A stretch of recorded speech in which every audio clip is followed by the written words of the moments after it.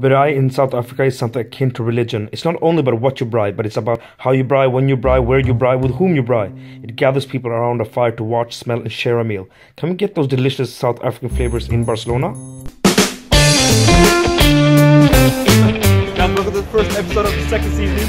We're going to have South Africa today. It's the first South African restaurant, but the first location was in Sant Gervasi, but we're trying the second location. Let's do it! Let's do it!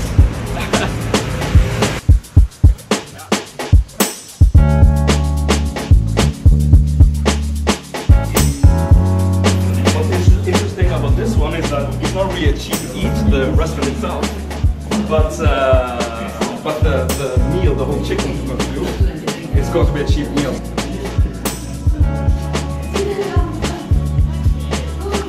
Hey. So they specialize in chicken, and we're gonna go for the whole chicken today. And they do a South African style chicken and a Caribbean style chicken. And then of course you have the sides, where you have some rice, you have an African bean salad, you have some corn, green salad. So either you can do mild, hot, or extra hot. And if you don't want anything at all and want an extra twist, you can also do it with lemon and herb. We went for the hot one because we like it spicy. The owner of the restaurant is South African. Ah, okay. We cook a lot of chicken and they are specialists in Yeah, cool, cool. Guys, cheers! Cheers! Cheers! Perfect! I can't stay.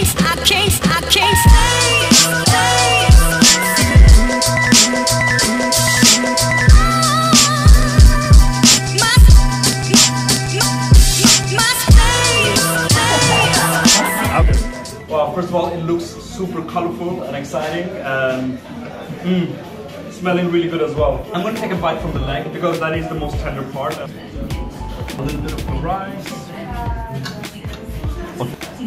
some of the African beets. Okay, lastly, we need the sauce. Here's the chicken. Let's see the verdict.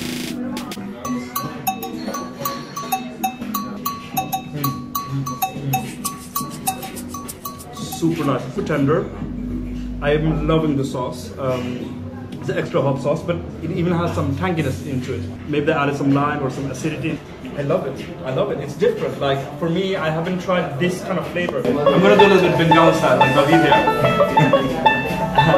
See, that's a proper Bengali guy with eating with his hands.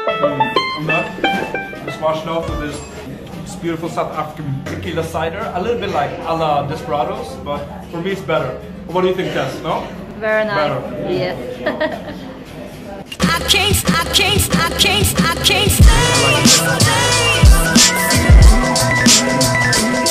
Yeah. Oh, really?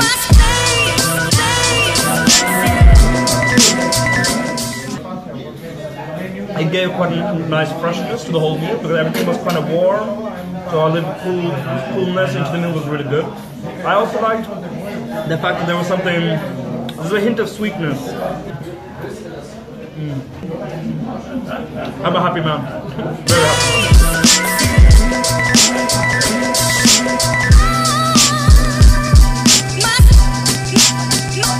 So you're talking a little bit about the sauce. What is special about the sauce? Oh, I don't know.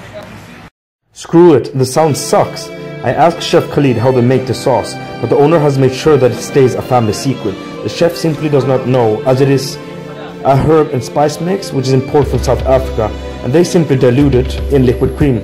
The dish is a true family recipe made with love. The sound is getting a bit better now. Check it out.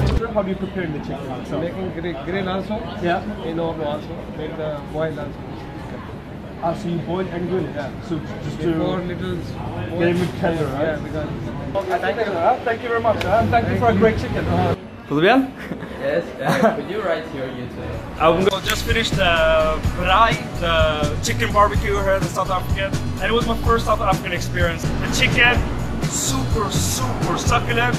The sauce just complementing it really nicely, and then you have the sides. I mean, the rice was okay. There was not something very unique about it, but also had the African bean salad, which gave that nice freshness. Come here with 2-3 friends, order the big chicken, take some sides, and have a great time. Come to this location or the next one. Up to you guys. Anyways, guys, see you next time. Bye.